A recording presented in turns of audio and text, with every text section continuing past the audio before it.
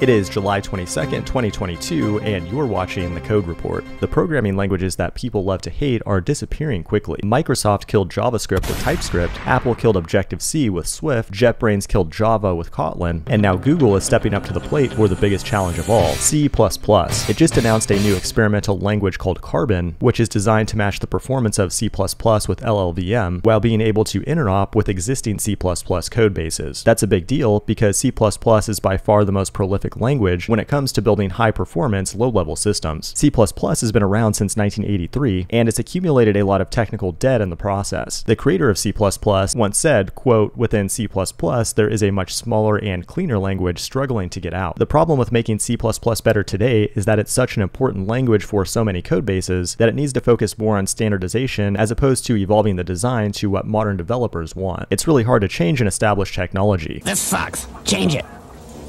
Like when Python 2 went to Python 3, the changes weren't that extreme, but it's still very painful for anybody wanting to migrate a codebase, and also all the content on the web and Stack Overflow becomes stale. One could argue it's actually a good thing that C++ doesn't try to change too aggressively. Carbon is designed to be a successor language for C++, which is no small undertaking, but Google is no stranger to creating programming languages. It gave us Go and Dart, which are both very well liked in the industry. At this point, Carbon doesn't have a good logo or mascot, but I'm sure it will get one eventually. You might also be wondering, why not just use a modern memory-safe language like Rust? First of all, not all C++ developers actually like Rust, but more importantly, Carbon is designed for easy adoption by existing C++ codebases and developers. It has bidirectional interoperability with C++, which means you can use existing C++ libraries in Carbon seamlessly, or vice versa. Now, I've only been coding for about 12 years, which isn't nearly enough time to learn C++, but let's take a look at some code anyway. To run Carbon at this point, you'll need to install Google's build tool Bazel as well as LLVM to build it. To say hello world, we have a main function that uses print with a string literal. It looks pretty simple, but if you've never seen a C++ hello world that uses this character out bullshit, then it looks like a revolutionary improvement. But a bigger feature is the fact that it supports a modern generic system. Generics allow you to pass types as parameters to classes and functions, a common pattern in statically typed languages. But C++ takes a different approach that's often misused and abused called templates. Carbon still supports templates, but generics will provide a bunch of advantages in most situations. But more importantly, Carbon looks to improve upon memory safety patterns. In C++, you can have uninitialized variables, which can sometimes be important for performance, but more often than not, they just result in bugs. And memory access bugs can be very dangerous when hackers learn to exploit them. Carbon has an entire doc on its safety strategy, and basically it tries to be as safe as possible without hurting performance or interoperability with C++.